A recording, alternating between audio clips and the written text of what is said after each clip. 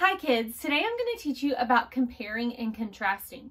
You can compare and contrast a lot of different things. You can compare and contrast people and books and animals and weather and holidays and sports and all the things. You might be thinking, what does it mean to compare and contrast? Well, let me tell you. So comparing is when I'm looking at how things are alike. What do they have in common? How are they similar? So if I'm reading two books and I'm wanting to compare them, I need to think about what do these two books have in common? Do they have characters that are similar? Do they have a similar setting?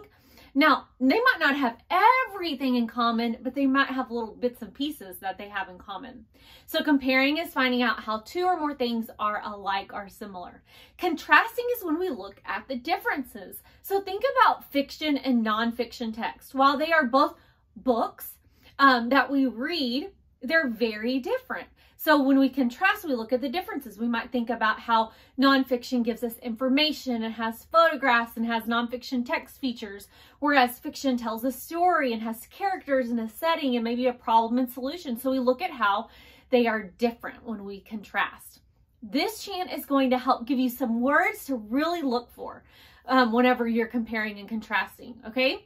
So you're just going to repeat after me, and it goes like this. Compare and contrast. What's that, you ask? Compare and contrast. What's that, you ask? First, compare we will do. Compare we will do with also both similar, same, and two. With also both similar, same, and two. Good job. Next, contrast is what we got. Contrast is what we got with however, while, but, different, and not. With however, while, but, different, and not. Good job. So you may have noticed that on the part of it when it says first and next, when you repeat, you leave out the first and next, and that's just to get the rhythm. Okay, so let's try it one more time. All right. Compare and contrast. What's that, you ask? Compare and contrast. What's that, you ask? First, compare we will do. Compare we will do with also both similar, same, and two. With also both similar, same, and two. Next, contrast is what we got. Contrast is what we got with however, while, but, different, and not. With however, while, but, different, and not. Good job.